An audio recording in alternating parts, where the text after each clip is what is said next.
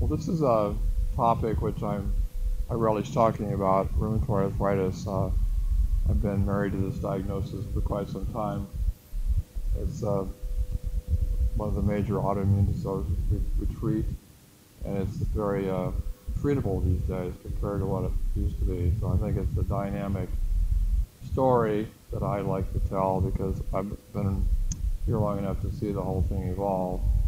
I initially trained 10 years ago at the clinic, and we were passing out a few gold shots, Plaquenil, lots of aspirin, and very small doses of prednisone. That was the extent of our therapeutic armamentarium at that point in time. A lot's changed since then. So we'll talk about this story and about this diagnosis a little bit.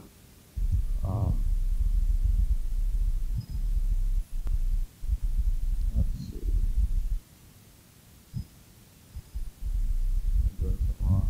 Okay. Well, just to define this diagnosis, first of all, these are some big words, but basically it's an illness that lasts. It's systemic, meaning it involves multiple body parts in addition to the joints, and it's inflammatory.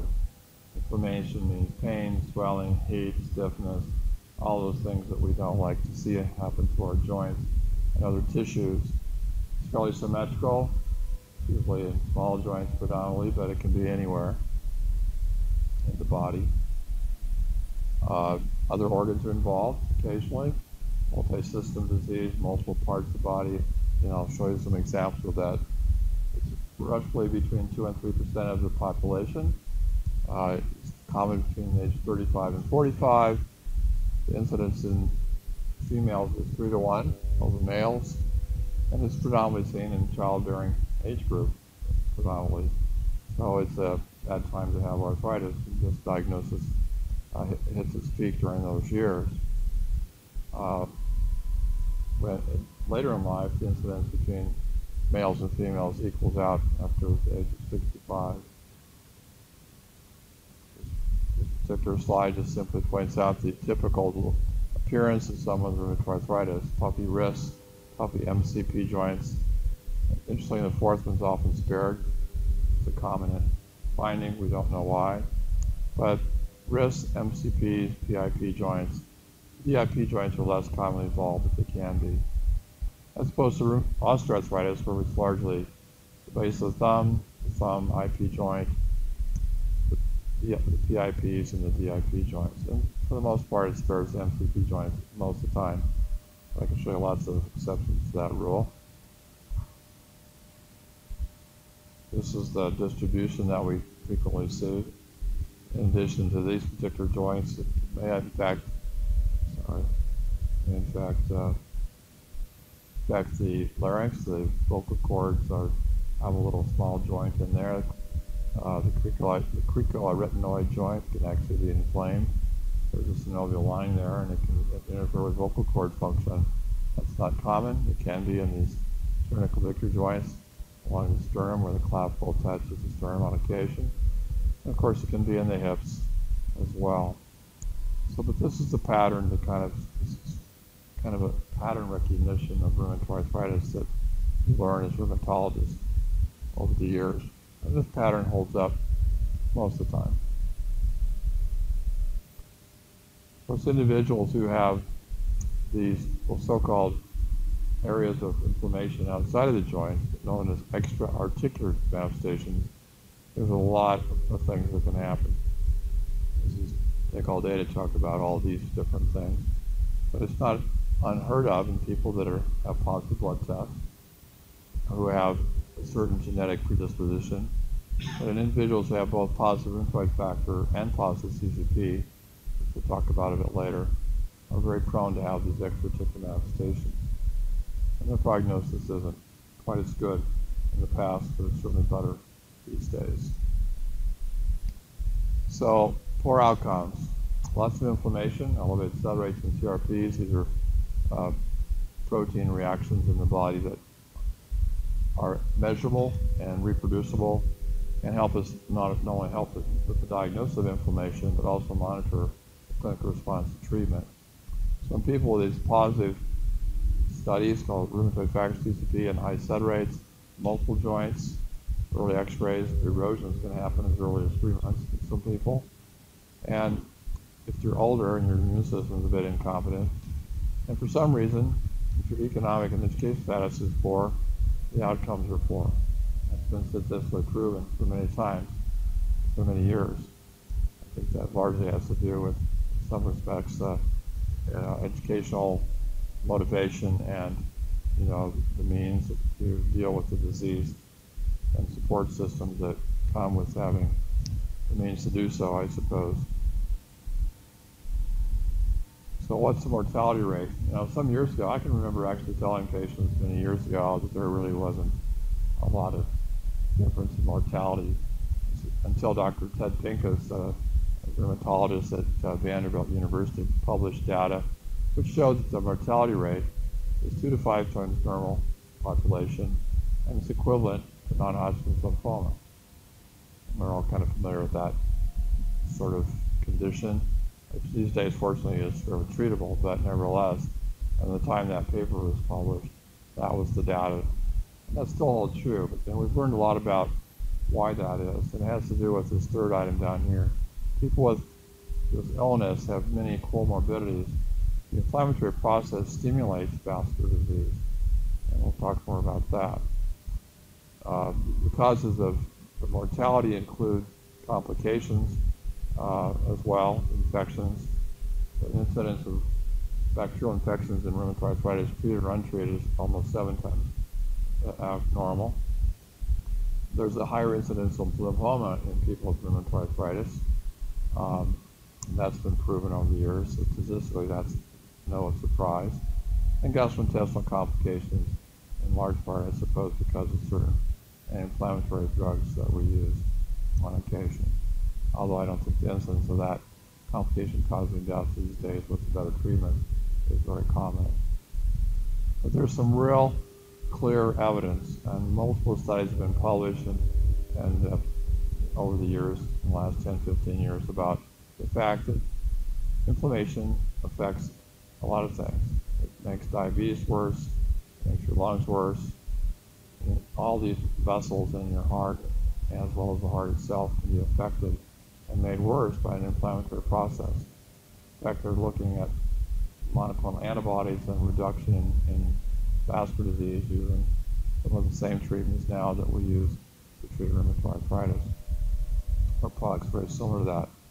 But this is the real issue. Uncontrolled, untreated inflammatory arthritis triggers a lot of these things and makes them worse. This is a criteria list. I don't want you to memorize this. We'll have a test later. But anyway, the bottom line is these are the criteria we use these days to look at how probable a diagnosis based on the presentation. Just certain things are more important. More small joints, positive tests, duration of persistent joint swelling, and inflammation. So the physical exam is a big part of it. In fact, you don't need positive tests to diagnose rheumatoid arthritis. What you need are documented persistent swollen joints and a pattern that suggests rheumatoid arthritis. And you can have one joint involved in your body and have rheumatoid arthritis. It happens. It's not common. To be in the most common site is the knee. I've been monitoring a lady for many years who's only had it in one elbow. But she has a positive blood test in one elbow. Fortunately, she responds pretty well to treatment. But it happens.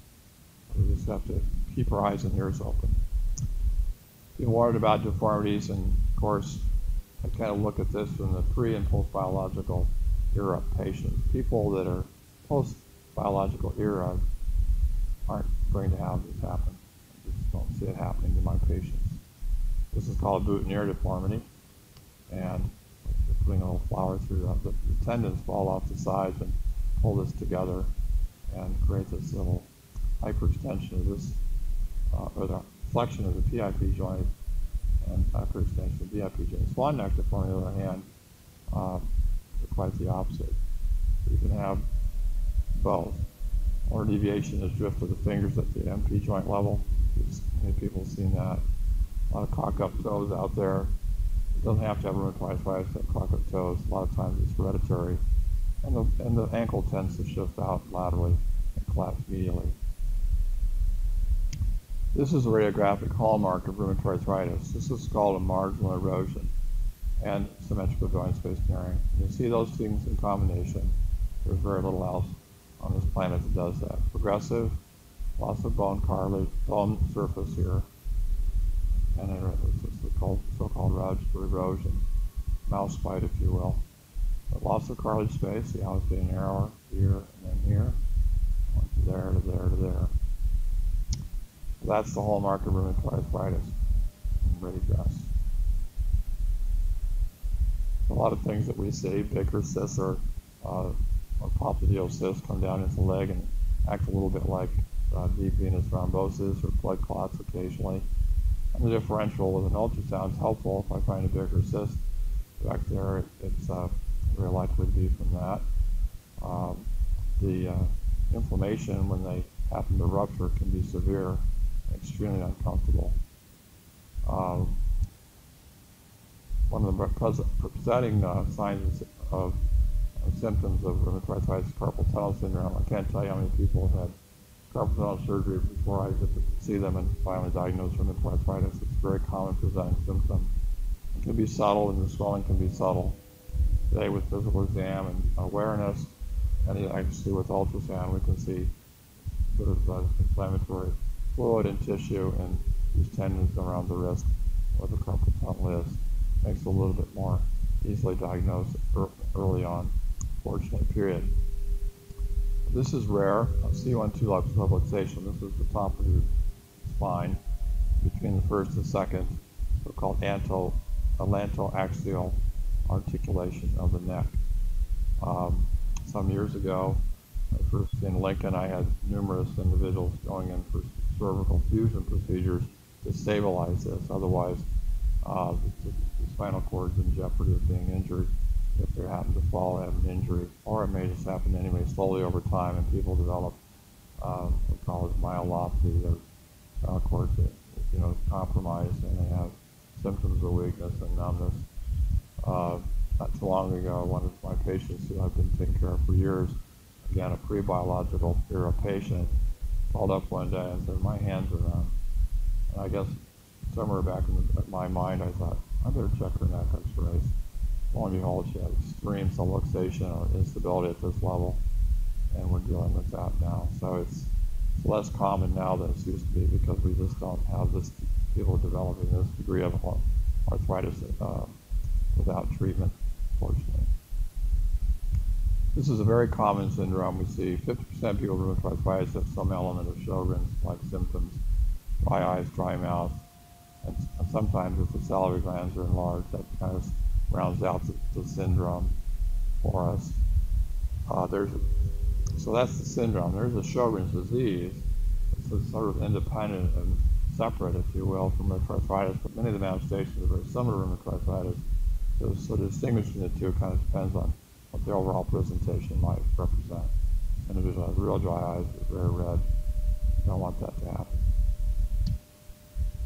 So some of the things that we look for that are kind of unique from this disease, and do again point out that this is a multiple organ system disorder.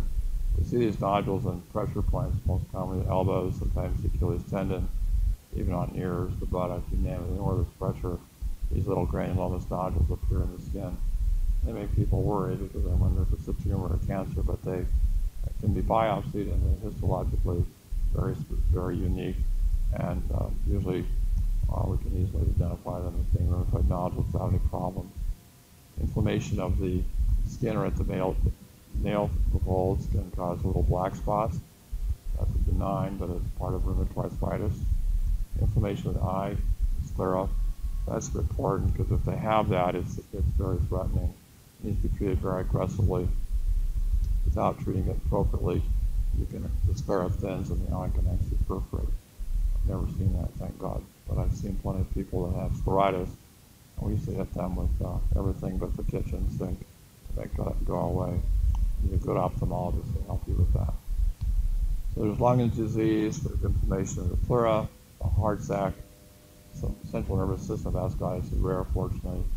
More commonly, if someone has a stroke and there's some sort of inflammatory, something going on in the brain is something other than vasculitis. So you have to prove it one way or another.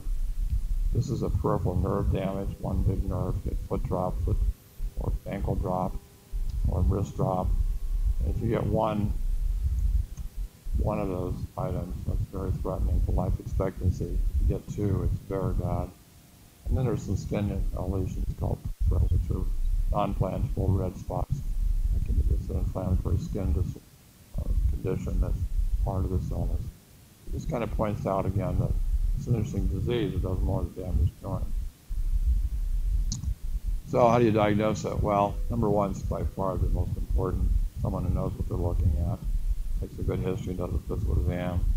These are confirmatory studies, again, inflammation markers, autoimmune markers. These are antibodies and proteins that we measure in the blood looking for signs of inflammation.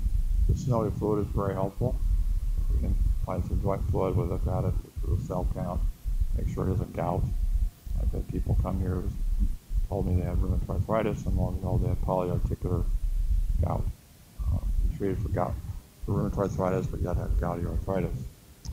The x-rays help, as I pointed out, those images I showed you earlier of the joint disappearing and eroding. So one thing's true, if you have the appropriate physical findings and combine positive rheumatoid factor and positive CCP, there's a high chance that you have rheumatoid arthritis, 91% predictability when you have both these positive and it fits the clinical picture. It's what I call a slam dunk. This is what I do to take some fluid out of the knee. This is the femur bound down here, and this black area is where water in the knee is. It's quite easy. It's nice to have the ultrasound so you know you're in the right spot, and you can pull all the fluid out. Sometimes you put your needle in there and get stuck in some synovial tissue, and you wonder why isn't the fluid coming out? So I can reposition the needle and make it happen. The fluid is cloudy. You can't read through it. This is non-inflammatory fluid. You can see the letters on the other side of the fluid. This is typical of osteoarthritis fluid compared to the inflammatory fluid, which you might see in rheumatoid arthritis. The same cloudy fluid can be seen in psoriatic arthritis, gouty arthritis, calcium pyrophosphate related arthritis, which is pseudo-gout, or infectious arthritis. So you want to take a look at it. It's very important sometimes to culture that fluid to make sure that it's not an infected joint, particularly when someone has very active disease.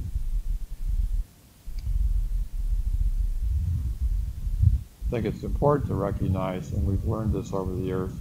Some years ago, we used to sort of sit around and do nothing for a year and say it's going to go away the bulk of the time. It's not really true. I can quote the North American Clinics of America that said that. I still save the article because it's historically wrong.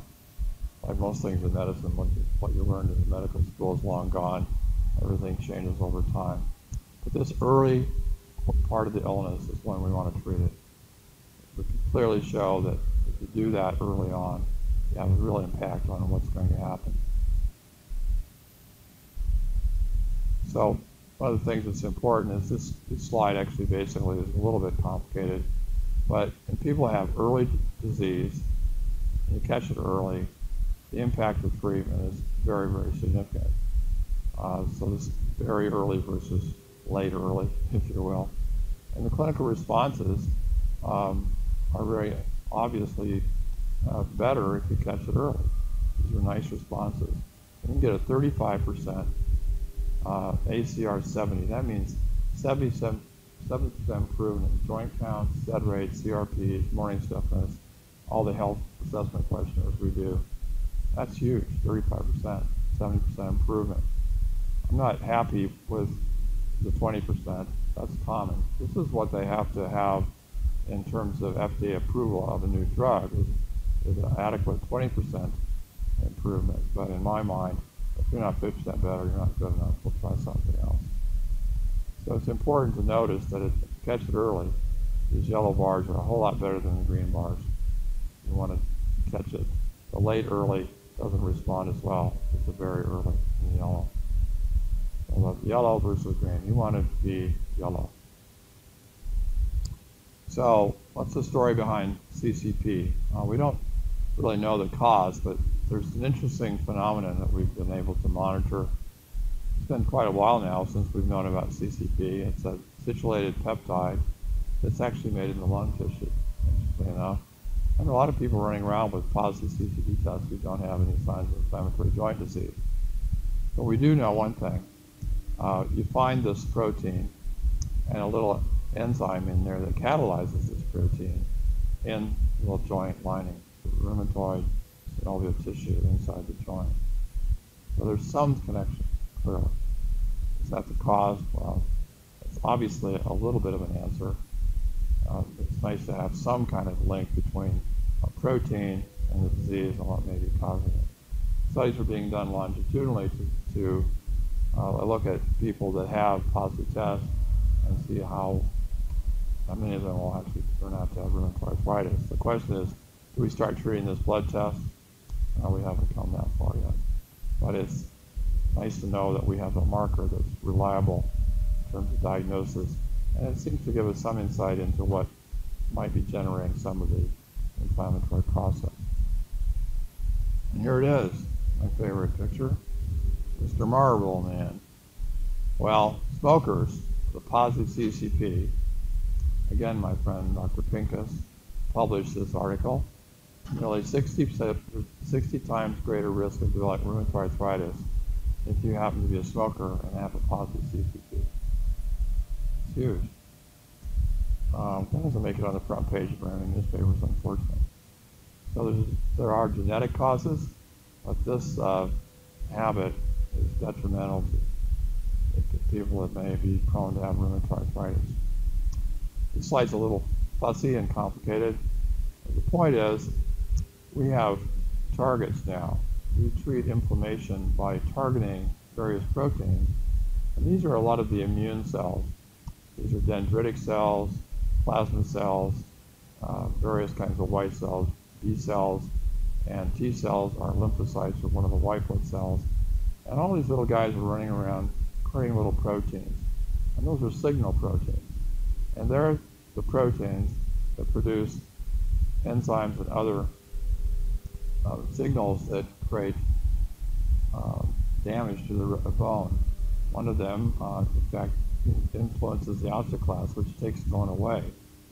And we've learned that inhibiting that cell reduces the risk of erosions of the bone.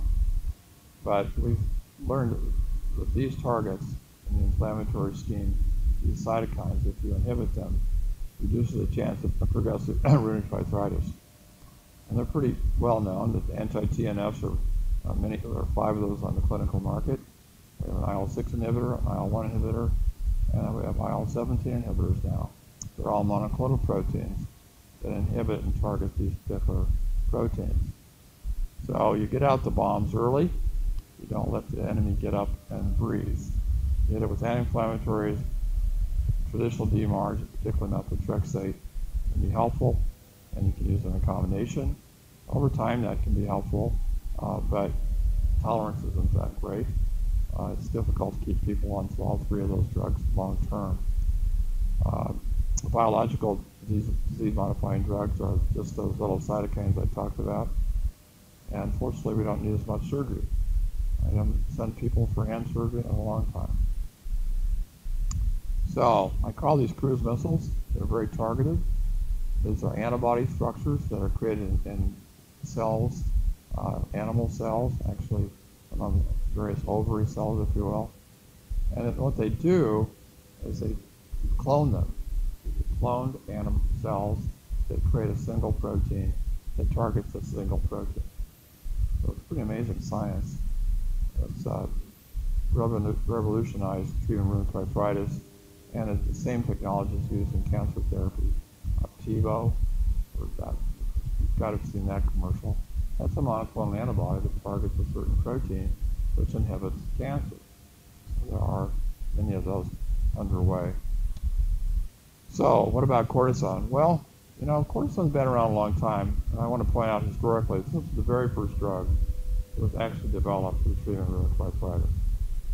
That occurred in the 1940s by a couple of gentlemen at the Mayo Clinic, kind of put Mayo Clinic on the map as a medical facility as opposed to a surgical specialty, because Mayo brothers were surgeons. That was the nature of that whole clinic for many years. But when this happened, Dr. Kendall and Dr. Hench put this on board, gave it to some patients at the St. Mary's Hospital, bedridden rheumatoids who were dancing in the hallways very quickly, and it was, like a miracle. Well, that information produced a Nobel Prize in 1950 for those gentlemen. So it's an amazing drug.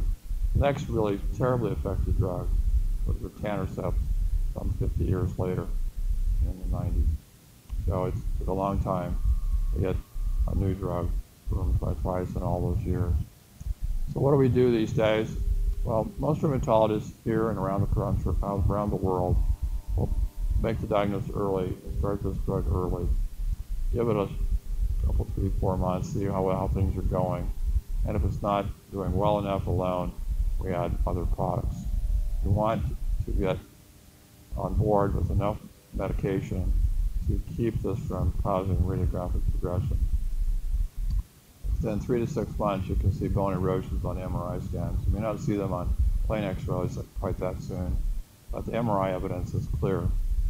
So if you do methotrexate by itself, you have a reasonably good chance of controlling the pain and inflammation reasonably well, but it doesn't stop the radiographic progression by itself. I've seen many examples of that. The triple therapy, which has been actually something that was kind of interesting development. Dr. Odell at the Med Center in Omaha was actually one of my senior partner students many years ago, Dr. Art Weaver. In fact, he was hanging around the hallways when I first joined this group some years ago.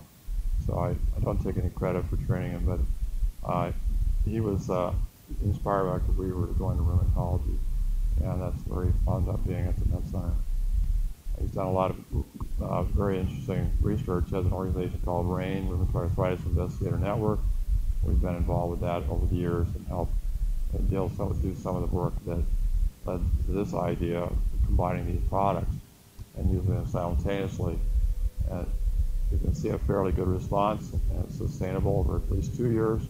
The clinical trials have been published. If you do one at a time, the response rate is less. All 3 drugs work out a little bit better with this line, but again, there's slow decline in response over time, and retention of treating people that many years on all 3 drugs is hard. So if you use TNF inhibitors and combined with methotrexate, that's Enbrel, Remicade, Humira, Symphony, Cimzia, this is the response you expect to see.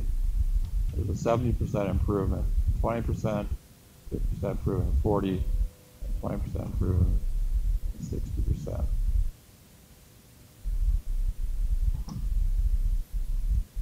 So bottom line is you'd like to be up here in the 50 or 70% if possible. According to the American College of Rheumatology guidelines, if you don't see at least this degree of improvement, it's probably not good enough. Well, this is abatacept. I'd just like to show you a few individual things. This abatacept is Orencia. It's a T cell inhibitor, one of the white cells, and that inhibiting its function, T cell function a little bit, improves matters considerably. So with placebo plus methotrexate, you're green. Throw abatacept in, and you're quite a bit better. ACR response of 29% at 70. ACR 70 at 29%. And that's sustainable. And interestingly enough, over time, its sustainability and its function over long haul has been proven to be quite effective. Rituxan is a B cell inhibitor. It's another one of the little white cells, lymphocytes they're called. And there are a particular set of B cells called CD19 and CD20. You can actually measure them, and in the clinical trials we've done, those are measured to see what clinical response might be. The people that are not adequately respond to methotrexate alone, Rituxan will do very well. You can tell that the placebo patients in blue, just methotrexate aren't doing so well. And over time, we'll see a very significant response combining it with rituximab.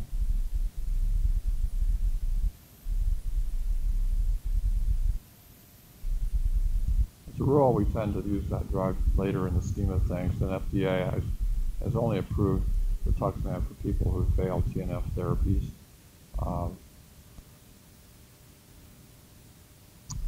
This is a product that you're probably familiar with. It's called Actemra, and this one's an interleukin-6 inhibitor, one of those little cytokines, little messenger protein that's being created by that cellular gemisch I showed you earlier. And when you use this in combination with methotrexate, you see pretty good responses, obviously. It's interesting how some people respond to this when they don't other things. You tend to use this as a backup to TNF inhibitors. You can use it first line if you wish. We do use it first line. I like to use it in juvenile polyarthritis patients because it really does a nice job. Again, it's a monoclonal protein targeting a protein called interleukin-6. Now this is kind of the new kids on the block. These are oral, and it's a thing called JAK kinase inhibitors. The interesting thing about the product is that it's oral, and it does a reasonably good job, again, in affecting responses. I think these percentages aren't quite as good as TNF inhibitors, but they are. This drug is largely used in people that, for one reason or other, haven't responded to TNF inhibitors. It's hard to get this approved by insurance companies right off the bat unless you've shown adequate failure of some of these other products that we've already talked about. But it's an interesting drug because it kind of works upstream a little bit. It actually, instead of inhibiting those little proteins floating around in the blood, in the serum, in the liquid part, or on the surface of cells, this actually has its function inside the cell. It kind of slows down the factor before those proteins are even made. So if you measure those proteins in the blood, you actually see less of them, but it's being inhibited intracellularly as opposed to extracellularly. So these are the choices. Lots of things to think about when you're on my side of the fence. Lots of things for the patients to learn about, of course. What's better? Well, among the TNFs, there's no head-to-head trials. We don't know if one's necessarily better than another. We all kind of have our biases. I mean, I sort of have a personal bias for Enbrel. I've been around, I've used it longer than any other drug out there. I was fortunate enough to be involved with that drug in a clinical trial that lasted 15 years, from phase 2 on. And, you know, when patients came back and said, what is this? Somebody mortgaged their house and bought all the stocks you could, and she lives rather nicely these days. I would be in jail if I'd done that. But, at any rate, you know, those products all work, and I've had a chance to investigate all of them over the years, and I think they all have their place. If you have a TNF failure, I tend to prefer using a drug with a different mode of action. Instead of a TNF inhibitor, go to a T cell or a B cell or IL-6, whatever, and use one of those. Unfortunately, insurance companies, and largely driven by people that review and mostly pharmacists, and seem to think that they have to try 2 or 3 TNF inhibitors before we can go on to these drugs. I read lots of caustic letters telling them that's not true. The general consensus among rheumatologists is that it's not necessary to do that. You don't have to try more than one. There have been lots of studies looking at that subject, but over time, I think most rheumatologists are trying to look at a different product, a product that has a different action, a different target molecule. So one thing's very true: if your TNF inhibitors with methotrexate reduce the joint damage much more effectively than methotrexate alone. These are the 2 newer ones. This is a smaller molecule, and this is a longer acting molecule. This one you give once a month. This one can be average sub-Q every 2 weeks or once a month in the office, depending on its route of administration.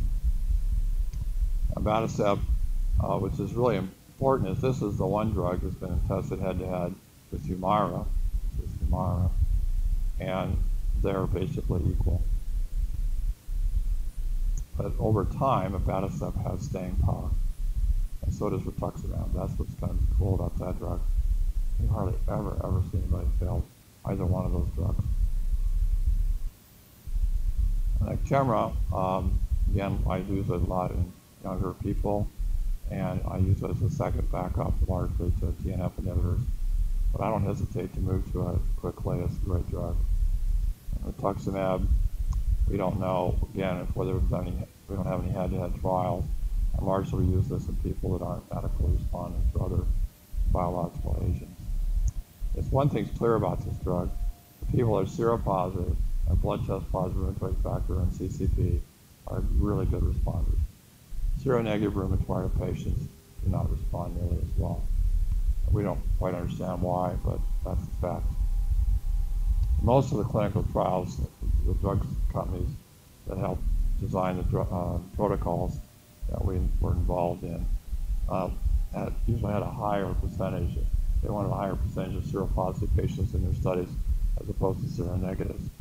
Because they knew darn well that the seropositive patients were better responders, and they wanted a drug to look good so they could get it passed by the FDA. It makes sense. You know, it doesn't work.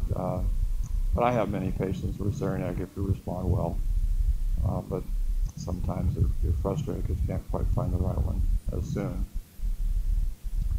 And you can use this last one called Xeljanz with and without methotrexate. It can be used as monotherapy, or you can combine the two. And there may or may not be much difference. There's no one's actually proven that combining this with methotrexate necessarily is better than using it by itself. But most of the time we add it to this drug when this drug isn't working. And if we decide later on to withdraw this drug, we can and see what happens. But again, it's inside the cell, intracellular. That's unique and new. And it inhibits quite a few different proteins. It doesn't inhibit TNF and IL-1 all that much. It inhibits IL-6 a lot. And one of the things about this drug is that we have to monitor it carefully for lipid issues and liver dysfunction, as well as low lymphocyte counts, one of the white blood cells in our peripheral bloodstream. Well, what are the risks? Well, I have one thing to say about the risks of all these products collectively. That is, first of all, there are risks, but life expectancy is clearly improved collectively. You take all these studies, throw them in a big hopper, and shake out the bottom. If you're using these products, you're going to have a better quality of life, better functionality, and live longer. No doubt about it. There are obviously some issues, but that's why you have doctors monitoring you all the time. That's why you want to be well educated so you can report things when they're happening, and not sit around and wait around for another day to let somebody know you have a problem. So, allergies are rare to these drugs. That's, of course, is immunosuppressive. Is there a cancer risk with these drugs? Still not proven, one way or another. Once in a while, we'll see other autoimmune illnesses happen in the setting of TNF inhibitors, and even psoriasis can be induced by some of the TNF inhibitors on occasion. That's, again, not very common. This Actemra product, again, as I mentioned, you have to watch for these things. We do know that it seems to be a signal that people that have diverticular disease seem to have issues with their diverticulum, and there have been perforations reported in people taking this drug, diverticulum rupture. Again, I'm not sure I've ever seen a case of that, but it's been looked at. One of those signals things that people are aware of, watch for it, and put it in the balance when you decide what drugs to use. And then, of course, the JAK kinuses. The only thing that's really shown a real increase in incidence of this drug is herpes zoster, shingles, and we're not quite sure why. Again, we watch the lipids, we watch liver functions. Well, the slide's it's probably more like 9 to 10 years at this time. There have been reported cases of tumors and lymphoma, but the incidence is not higher than expected in the general population. And that's important to know. So what's the expectations? Well, The earlier you treat it and diagnose it, the better, bottom line. It's predictable. I can tell people I'm going to help them, and I can believe it, and they can believe it. We have lots of options now, thank God. It's important to be educated and know what we're dealing with, both the doctor and the patient. We've seen the reduction in disability. You can expect, in large part, a fairly normal life, 2/3 of the time.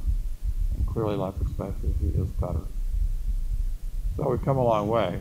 I can remember sitting in my office many years ago, and we looked up at me and said, we're ever going to get a cure for this stuff?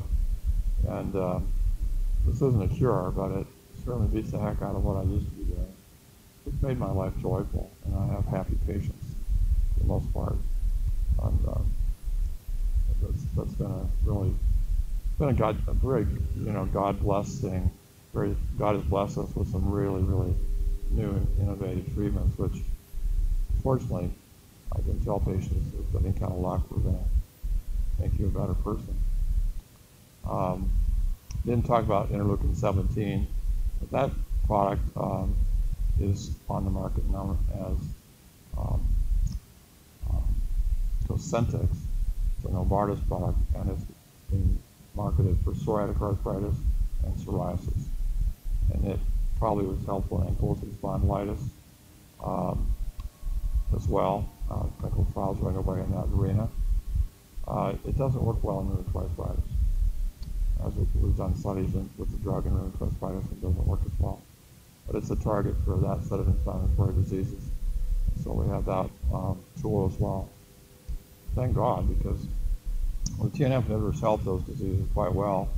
But before we had TNF inhibitors and Cosentix, treating psoriatic arthritis was a miserable occupation to be in. It was much like rheumatoid arthritis was 20 years ago, when I didn't have any of these drugs. So it's a blessing. I've seen some pretty miserable patients with psoriasis, psoriatic arthritis. It's a different mindset. It's interesting that people have joint pain. They don't care about that so much. They want their skin to be better. And so it's an interesting story. I've seen that over and over again. I've had a chance to work with a lot of those people in the last couple of years, helping this Cosentix product get on the market and other products similar to it. And the skin is their worry, not their joints. They kind of ignore their sore feet. I want this rash to go away. It's a miserable rash, and it's visually apparent for them in society. So it's much like having deformed, swollen hands. They don't want that to go away. They don't want to look bad. They don't care as much if they hurt, as long as they get rid of the skin disease.